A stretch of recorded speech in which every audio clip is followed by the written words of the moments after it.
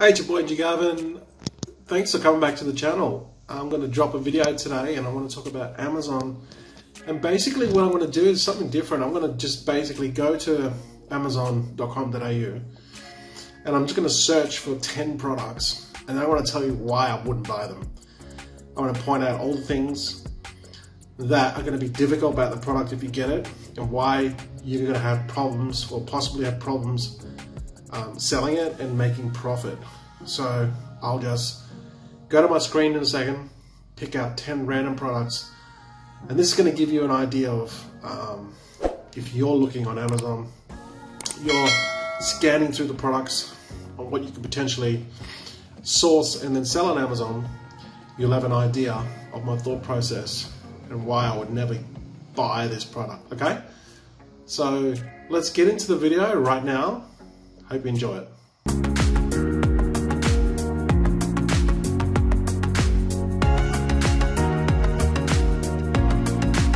Okay guys, I'm on amazon.com.au and let's just go through these products, pick some randomly, and let's just see the process that I would go through.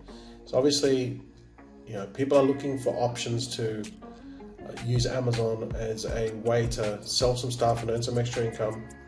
So the new seller will try to just basically come here and look on Amazon to see what's hot. You could just go to eBay, do the same, and then come on Amazon or flip from eBay to Amazon. It would give you a gauge of, you know, kind of like what's selling. Now, one thing I would say is to stay away from COVID-19 products. All right, it's just not even worth trying to deal with it. Just don't even bother. Like for example, this one here, this disposable mask. Probably looking at it going, "Wow, yeah, I should get a disposable mask." But there's restrictions with this mask. Okay, you can't just get it. There's restrictions on it. You have to go through hoops to get this mask. So if you're a new seller, don't even bother with it. So this would be the first one. Don't even bother with COVID-19 related products. There's too many hoops to fall through, and you know, you may have to get testing and other bits of paperwork that Amazon will need in order for you to sell this, because this is a medical, it's like a medical item, and when you sell anything on Amazon that is medical related, it just gets messy. There's a lot of paperwork with it, and essentially if there's something wrong, faulty with the product, and someone gets sick or dies from the product that you sold them, you're liable. That's why I just stay away from COVID and stay away from all medical related items. So that's number one. First of all, I would come here and go to bestsellers. So bestsellers basically means anything that is best selling in Amazon, they just give you exactly what's best selling, so then you know. And then I like to go and drill down. So let's go to kitchen and dining. Obviously that's a very competitive area, okay? So I just want to tell you now, it's very competitive. And we come along here, and first of all we see this number 2, we see this 12 water pack filters. Let's click on this, and it's filters for Breville. I don't know what this is. I don't know what a Breville BES, whatever that is. Oh, it's a type of coffee machine for a model. Okay, so obviously if I had this coffee machine, I would know exactly what it is, but I do not. So this is a reusable item, which is great. So people are going to continue to buy it. Let's see, it's $17, 12 pack. Now, immediately what I do is I just go through the competition and I see how many sellers are selling this Breville thing. Because if you look at it, how are you going to differentiate this item? It's 12 pack of these filters. How do you differentiate? How do you make it better? Well, you could make it better packaging. Maybe you could have the super duper Breville type of filter that no one's got, But really, kind of when you think of it, well, maybe you could do a different color. But when you think of it, there's nothing, you can't differentiate this item. So what will happen is that people will come here, because it's not different, it's not differentiated, they will shop on price. And when they shop on price, it's a fast way to the bottom. That's why I would not pick this item. And you want to get it, I like to get items that are like anywhere from say $30 to $50. That way there's more profit. When it's a $16 item, there's not enough profit. And if there's too much competition, don't even bother. See, look at this, there's a lot of competition here. Don't even bother. Okay, these people are making like $1 or $2 profit. Don't even bother. It's not even worth your time. So look how much competition is there.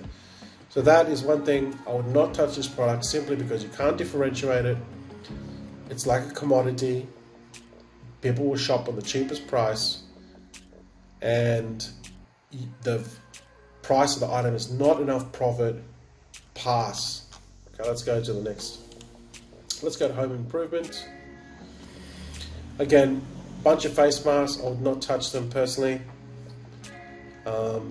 Scroll down. There's face masks everywhere because obviously of COVID. But I would just personally stay away from them, okay? Let's go and have a look at this item here. This clips adhesive silicone. So this is for cables, smartphones, you know, all that sort of stuff. They put it on a desk. But as you can see here, again, see all the different variations. So in a way, you could differentiate from the different models. So this one, he's got like a 3-hole. This one's like a 5-hole. That one's like a 7-hole.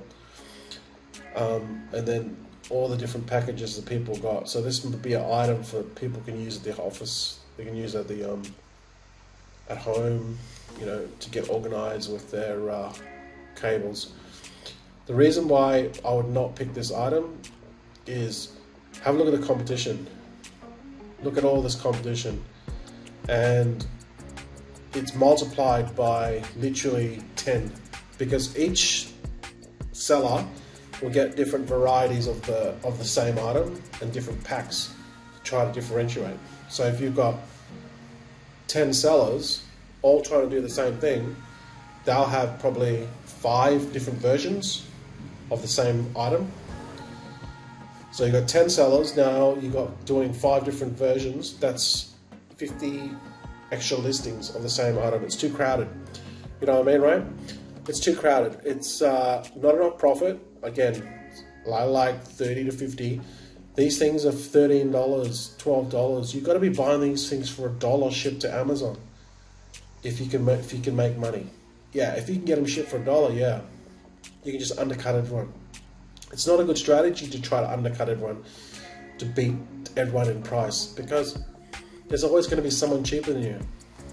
So this item, I would just not even bother unless you're happy with $1 profit for a whole bunch of work.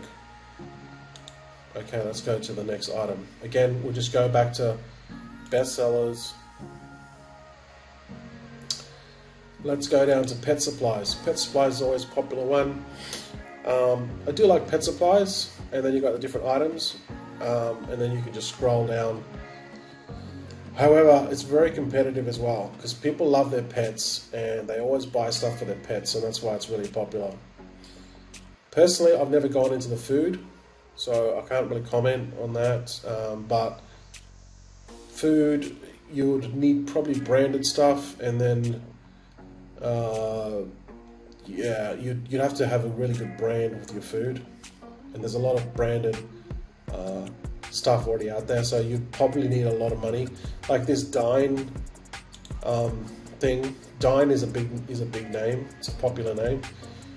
It's a well-established brand. So if you're going to go for a food item, you're going to compete with big, well-known, established brands as well. And people are going to, like, you know, not everyone's going to buy the Cat Dine food, but I mean, you're going to be significantly cheaper than anyone else, because people like to stay with the brands like Dine and the popular brands that have been around for a long time.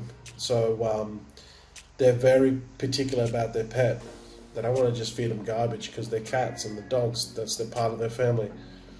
I'll personally stay away from anything to do with consumables such as food, even though food in a can does keep for quite a long time. It's just too competitive, especially if you're a new seller. You're competing against established brands. So pass on food. Okay, let's go back, keep scrolling. Let's go have a look at this cat harness. Okay, cat harness for cats so they can just go for a walk, I guess. Again, this item, it's the reason why I would stay away from the cat harness is because it's easy to source. You can buy this off Alibaba for like $1 or $2. But it's very competitive, because it's when something's easy to get and other people can easily buy it, there's more competition. But if it's an item that you're sourcing that is hard, it's very hard to get, not many people know about it, or you need to get it from a certain supplier or a certain country that not many people are sourcing it from, then it's harder. Yours more unique. That's why I would not go for a cat harness, because it's too easy to get. There's not enough profit in it unless it's like a $30 cat harness. Usually they're selling for, $20. There's not enough profit in it. There's too much competition. It's way easier to get, and you're not going to make much money on them. You can't really differentiate. Maybe you can a little bit on the color and the different strap and the design, but it's still a cat harness. Okay, it's an item it has a certain price point. People are not going to spend $100 on a cat harness. They're only going to spend $20 on a cat harness. All right, so that's why I wouldn't even bother with this item. There's not enough profit in it. Too much competition. Go in the home category. Let's go to chairs. Okay, so there's just chairs here. The reason why I would not get chairs is simply because if you're new, the item is large and it's bulky, and there's a cost to ship it, so it's going to take a lot of volume in a container, or even if you're going LCL or part of a container, there's still volume's you're going to be paying on the volume, not so much the weight but the volume. All right, because these chairs, they come in big boxes. I mean, they fold up and they take the bottom out and all that, but they still fold up into a pretty big sized box. And although I think that this would still be, maybe, see, you got the other issue there too. The box is going to be smaller than a standard size box, because if its classes are oversized, you've only got so much limits. I think you've got 100. You can only bring 100 at a time for FBA for oversize. So not only are you going to, it's a large item, you pay more in sea cost. Obviously you can't fly, it has to go by sea. You're going to pay higher, more money for the volume, even though it's relatively cheap with sea shipping. The other thing too is you can't buy like 10 of these or 20 of these. You're going to have to buy these in bulk, buy maybe 100 or a container.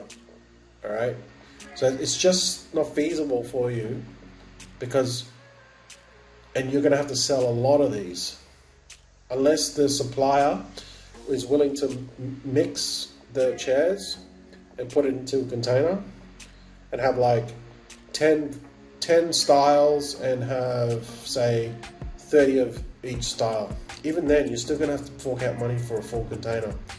And for a newbie, the size and the cost to get this is going to defeat you. So I would stay away from buying chairs when you first start. Okay, so this one here, it's a stainless steel peg. The reason why I would never get this is because it's very cheap to make, and it's so easy to do, and anyone can do it. See, 20 pegs. There's no differentiation. It's a peg. Anyone can source this off Alibaba, get 20 of them, and even the cost would not be high. Well, okay, $10. It varies from seller to seller. Some of them sell them for $30, some of them sell for $10. But again, these pegs and stuff, people aren't buying them because they're like, it's like a pet item where they're buying it because they love the pet. These people are they're just buying this peg because it does a job and they want to buy the cheapest one. So you need to be buying these things for like 1 or 2 cents to make any money. And again, if you're trying to sell an item under $20, it's going to be very hard to make profit. As you can see, all the different pegs here, have a look at all the different pegs. And even look at these sellers. They've tried to make a little, this is how desperate they are. See this little bag? They've tried to make a bag with a logo on it with pegs. I mean, who gives a shit about the bags? All they want is the pegs to hang their clothes on, right?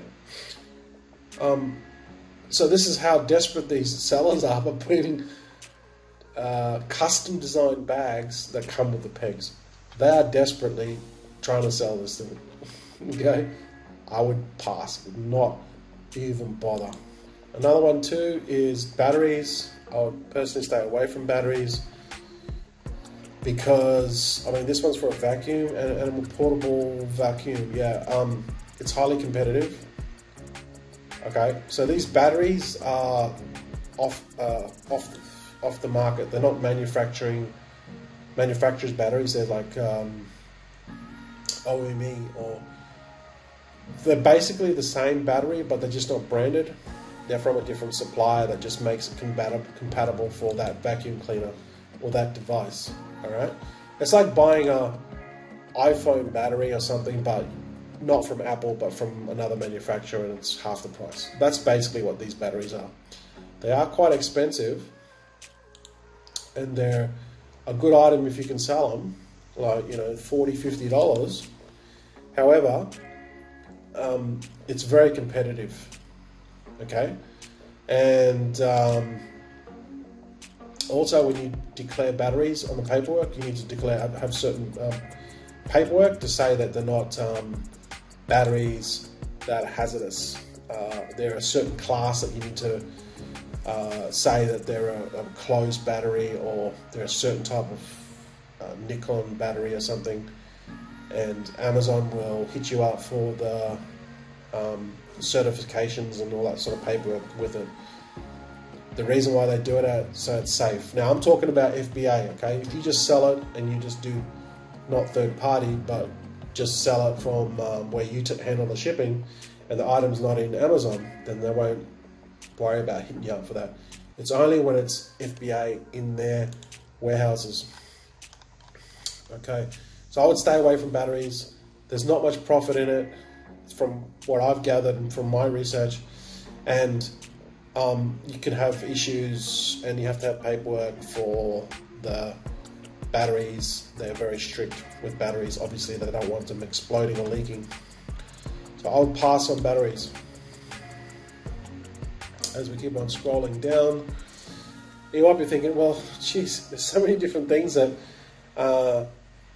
what is there to buy? I mean, there's lots of things to buy, but there's literally hundreds and thousands of products on Amazon, okay? I'm just showing you a couple, okay? Okay, this one here, I would not buy this because it's, first of all, it's bulky, and they may be selling this as a seller that's just doing the transportation themselves, so they could. So this one here could be a business that has this stuff in a warehouse, and then they just put it on Amazon to sell. When the sale comes through, they ship it out themselves. I don't think this is an FBA. So with this item, obviously you wouldn't do that because, one, it's a big item, it's a large investment. This thing sells for $200. You would need a warehouse, and you'd need to be established business to be selling these things, and you would need a lot of money, and you're just a startup with, I'm assuming, not a lot of money. There's no way you would sell something like this. It's just way too cumbersome, too large. You're gonna have to do the shipping yourself. and you're going to need a warehouse and employees. Pass. Okay, so these thermos bottles, all right, the reason why I would never sell these is simply because they're too easy to source and there's too many sellers, point blank. It's one of the most competitive niches in Facebook, and everyone is trying to sell these things. Everyone. You need to be established brand or have a lot of money, spend money on branding, get really good photos, and it's very, very cutthroat. And like, you know, for example, this one here, you know, their branding, see how they've got their branding, it's very nice. But generally it's just a cutthroat space. Like, there's literally thousands of variations of water bottles, you know, and I would not recommend a newbie to get in this, because you're going to find it very difficult to sell, and you're going to be disappointed when you're trying to compete with the big boys with water bottles. Maybe when you've got a couple of $1 million in inventory or with expendable cash to build a brand, then you would go into water bottles, but not in the beginning. Do not try to sell water bottles. You will get owned. Alright guys, so I hope you got an idea of the process that I go through all the time with these items when I see off Amazon. You can see how I dissected them, and I pointed out issues that you're going to have, and issues that I've already come across when trying to sell these items. So it might look good when you're buying an item initially and you're looking at sourcing them, but once you get to Amazon and trying to sell them, it's a totally different ball game.